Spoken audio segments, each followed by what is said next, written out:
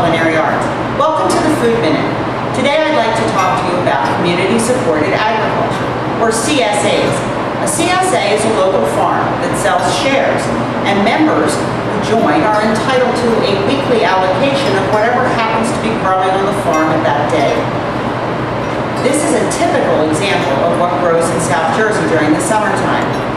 We have Napa cabbage, beautiful fresh lettuces, green onion, beautiful green beans, yellow squash and zucchini, some herby cucumbers, and fresh beets.